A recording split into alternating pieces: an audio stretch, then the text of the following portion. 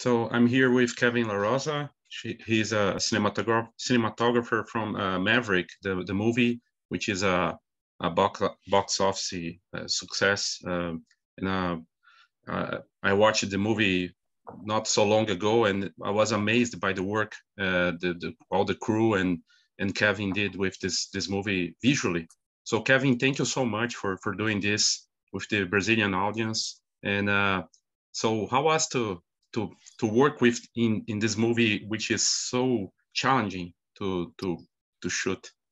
Oh wow! Well, first off, thank you for having me here. I'm honored, and also I wanted to say I'm not a cinematographer. Actually, I'm a pilot. I'm a camera pilot. I fly the cinematographers on board my aircraft, which is really fun for me. So I'm an aviator. But back to your question, how was it to work on Top Gun Maverick? It's a dream come true. Top Gun Maverick, we say, is a love letter to aviation, and that is the story of my life. I love aviation and I love filmmaking, and I feel like Top Gun Maverick is probably the pinnacle, the best, the greatest aviation movie of all time. And I don't know how it'll ever be redone any better than it is. So to answer your question, it was the best. I can imagine how amazing it was. And regarding the for shooting, because you were the pilot and you had the person with the camera in the behind you. Was that Yeah, what happened? you're absolutely right. Well, so it depends. I flew three different camera aircraft on the movie. Yeah. I flew a camera helicopter. So in the back seat, I'd have a camera operator. We call them aerial director of photographies because they're much more than just a camera operator. They Yes. work for Claudio Miranda, who designs all the shots for the movie. So they're extremely smart and they're really well versed on composing shots. That's what makes all those aerial shots look so good. And then my fun job is I get to put them in the right spot. So I'm flying in formation with the F-18s or getting the helicopter very close to the action. So that's fun. But in the L-39, those are ejection seats. So I'm in the forward ejection seat, and behind me is the aerial DP or camera operator. And then we also used a Phenom 300. And Phenoms are built down there in South America. So it's a great jet that we use as a camera platform. And we have two camera systems on that jet. So I have two camera operators in the back seat. Oh, two. Yeah. Yeah, amazing. And regarding the lenses and the gear used to shoot, you couldn't replace or change during the shooting, right? How tough was to do how to do that in order to get all the shots and for IMAX, which is special for the big screen? It's very difficult. Top Gun Maverick, it was an incredible story we were going to tell. The movie is incredible, thanks to Tom Cruise and our leader, Joe Kosinski, our director. But we had to use new technology to tell this incredible story. So we went to great lengths and great expense to build new camera systems and new gimbals, and put them on new aircraft that we didn't use before, like L-39s. And L-39 is not a new aircraft, but to use it to fly a camera, that's new. So it took a lot of testing, a lot of R&D. We had to learn about what we could do. We wanted to raise the bar in aerial photography. We wanted to create something that nobody had ever seen before. And in order to do that, you have to push limits and boundaries of cameras and equipment and people to as far as you possibly can without compromising safety, right? But that was our goal on Maverick. Let's push the boundaries and film images and sequences that nobody's ever seen before. Fantastic. And no use of CGI whatsoever, or almost none use, right? For VX special effects. Yeah, we're very, very proud of the fact that Top Gun Maverick uses what we call minimal CGI enhancements for the aerial sequences. Yeah. That movie, we had what I like to call Top Gun Maverick rules. One of the main rules on Maverick was everything had to be in lens. All the stunts had to be real. We had to make sure that our actors were flying in those aircraft. We had to make sure that we were down low, and we had to make sure that everything was realistic and authentic as possible. So we didn't have missiles in the air and stuff like that, so that's CG enhancements, right? There's certain aircraft that we didn't have access to, like an Su-57 or a flyable F-14. But here's what's very, very cool about Top Gun Maverick, and this is a testament to Paramount and the expense that they went through to make it real, is when you see those aircraft that I just mentioned, they may not be there because they're not flyable, but I guarantee you there's an F-18 behind that lens. And what we would use is this new technology to reskin those aircraft. So when you see that Su-57, that F-14 fighting and dogfighting, there's a real aircraft there behind the lens, and it's most likely an F-18 reskinned.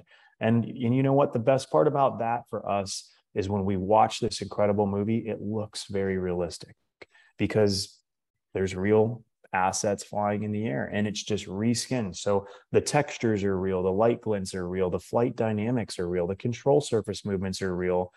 It's just that it's reskinned to be a different aircraft. Fantastic. And how was to, you probably hear that a lot during the interviews for the to promote the movie, but how was to work with Tom Cruise? He's famous for doing stunts, and I don't know if he knows how to pilot, but was fun. Absolutely, it was fun. Tom is one of those people that never seems to surprise you and impress you. He's one of my favorite actors. He's an amazing professional actor, in which you probably don't realize, and maybe you do now because of this movie, is he's an incredible aviator and he loves aviation. I find, and I think all of the colleagues that I get to work with on Top Gun Maverick, is that Tom is very motivating. And he's got so much experience with filmmaking and also aviation. And I think when Top Gun Maverick became a real thing, he went to work with Joe Kosinski and the rest of our creative team to make sure that this movie was going to be incredible. And he led our team, and he, was always providing input and creative, direction. And we were very thankful for that because he's extremely smart. He knows what he's doing. And he's not afraid to push the boundaries of filmmaking. And that's what makes things look really good on screen. Fantastic. And to translate the vision of the director and the cinematographer, how tough is that? And in order to, they communicate with you, and then you have the challenge to create the scenes. I love that question. That's a really good question. So the movie looks and feels the way it does because of Joe Kosinski. Joe Kosinski is an incredible director, and it looks and feels the way it does because of Claudio Miranda. That's the DP, director of photography. Those two gentlemen together are the reason the movie looks like it does. And to answer your question, my job and the camera operator's job, or the aerial DP, in this case, we had two of them, David Knoll and Michael Fitzmaurice. They're incredible camera operators. Our job is to listen to Joe and Claudio, and they give us all of their creative input. And they say, guys, here's how we want this to look. Here's how the lighting needs to look. Here's how the energy needs to look. And we become an extension of them in the air. And that's really fun for us. We call it the art of camera movement in the air. And that's what we do. We take Joe's and Claudio's creative dreams and we apply them to our flying in the air because we're an extension of them. We're helping make their movie and tell their story. So that's very fun for us. It's a good question. Fantastic. And you own a company that works with aerial photography, right? And how demanding is the industry is growing towards this kind of a business for you? I would say, due to the success of Top Gun Maverick, I think that a lot of directors and production companies are going, you know what? That movie did really well. And maybe people like to see real flying and real stunts and maybe a little less CGI. I think that people are excited about real stunts and real flying because you know what? It looks cool. It looks really good because it is really good. And we get to show that on camera. So to answer your question, I have seen an increase in demand for real stunt flying, real practical flying. And I think it's due in large from the success of Top Gun Maverick and other studios and creative folks realizing that works, that formula works. People want to see it. Fantastic. And do you like photography? Do you shoot yourself? You like to shoot with your camera or a smartphone? So embarrassingly, the best camera I own is a smartphone, and these are pretty good, right? Like it's pretty awesome. And the best pictures I have are selfies of when I'm in the cockpit and an F-18's next to me. But as a camera pilot, part of my job is to understand photography to an extent. The professionals I fly, the aerial DPs, that's their expertise. Yeah. But I need to know enough to make their job easy and be an effective teammate and team member. So I have to understand the camera lenses. I have to understand the f-stops and the lighting and backlighting and front lighting and cross lighting, light glints, and obviously camera movement in general to help tell the story. That's my job as an aerial coordinator and a camera pilot, to have a thorough understanding of those things. In that way, when I'm flying my camera operators, they don't have to tell me very much. You know what I mean? When we're in a canyon chasing an F-18, we both know what we need to be doing. And I know where I need to put my aircraft to not hit the canyon or not hit the F-18, but also create a very cool shot. And he knows exactly what he needs to do. So we're very much so a team. We understand what each other needs to do. And it's a well-oiled machine, in the aircraft. It's very fun. Yes. And regarding the gear, equipments now, they're getting more sophisticated, but there are some how can I say, some challenges also for the equipments and the brands working with the crew is working with. So in order to choose the right lens and the cameras, you had to think about the technical aspects. How tough was that for you guys? It was very tough, but it all starts with Claudio Miranda. Claudio designs which camera he wants to use on the movie for the look and feel of what we watch on the big screen. That then gets translated to my team because they say, Kevin and Mike Fitzmaurice, we need you to fly the Sony Venice, and we need you to fly Fuji lenses. So then we have to go, okay, well, we're using a new jet with this shot over camera gimbal, and we need to fly this camera package for Claudio. And then it's our job to figure out how to make it work, the logistics of it. And, how is it going to fly on the jet and work on the jet? What modifications do we need to make this camera integrate into working in the camera gimbal and also with the jet or helicopter that we're flying?